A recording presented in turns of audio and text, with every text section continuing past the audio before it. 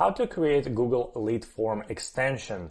In this video, I'll show you step by step how to create, how to add headlines, and so on to that particular extension. So stick around. But first, let me introduce myself. My name is Evgeny Chvanau, and I'm CEO and founder of Discover My Business.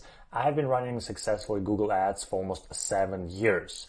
Don't forget to subscribe and like this video so everyone who needs the help with this extension will see this video on the first page. So let's go to the actual page. On the left side, you can click campaigns, pick one of your campaigns over here. We will use our demo account. Then you go to extensions, add extensions. This page will be pop up over here. Click the plus sign, and you will see lead form extension. Click on this one. So right now we need to, before we start anything, as you see, we don't have right now any forms. We want to create actual form. So Google allows you to have call to action, apply, book now, contact us, get offer, get quote, or learn more. And as the examples, I'll move myself out here. You can see this form on the mobile devices, like how that will form look like. And sometimes, depending on the services, depending on the businesses, we will use learn more or actually apply now or book now. So for example, we are a digital marketing agency. I will use book now and type free $300 audit. Free $300 marketing audit. So as you see, this is the headlines, and this one is small description offer. The next one is create your lead form. Again, in this, we just mentioned the headline. We can skip the headline and business name. We'll put Discover My Business and small description about the company. Full service digital marketing agency. Okay. So this one is description. We can place the headline or we can skip. We prefer to just skip headlines at this moment. Questions. As always, we're using name. We're not subdivide by first and last name because it's kind of sometimes not detecting the last name. We're using full name in one section. Then you're using phone number, email, zip code, so we know kind of where's this prospect coming from. And also company name.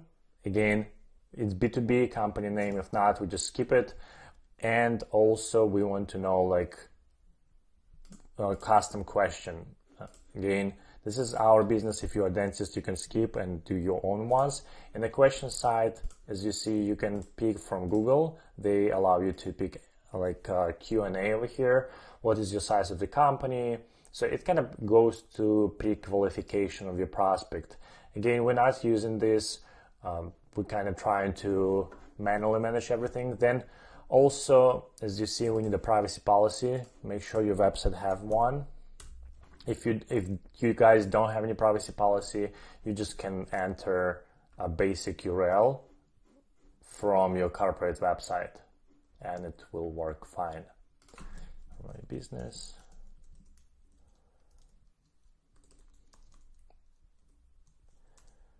I believe we have.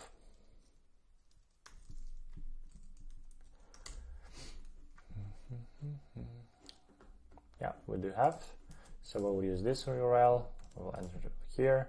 Background image. Right now, as you see on the contact form site, we don't have any image out there. So we will probably add something from our recent. You can enter logo actually, or you can use any other things. We will use logo in this moment. Oh, it's not fitted. Back to the results. Let's pick as example this one. Select, save. So over here we see actual background of the image. Scroll down, then create form submission message. So it will be over here. It's kind of a thank you page. We use send and description. We use from the thank you page. Thank you for submitting contact form. We will contact you shortly. Contact with you Surely. Visit website, and we can send them to specific page with the case studies so they can see what we're actually doing. You can visit our website for case studies. Okay. And in the next video, I will explain you how to create a webhook for your lead form extension. I will help you to create a webhook. I will help you to create keys. So in the next video, I will place on the top or on the top. You can click on the video and watch this exact video, how to integrate your lead form with your CRM. That's it. Click save. Oh, my bad. Headline. Let me switch from description. That's strange. Sorry, guys. And I took all of the information from our corporate website,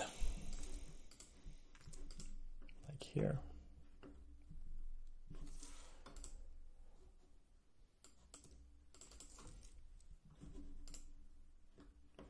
Click save. And that's it. This is how you add your lead form extension to your campaign level. If you have any questions about Google Ads, please let me know. Click link below to schedule a free consultation with me, and don't forget to subscribe and like the video. Thanks. Bye.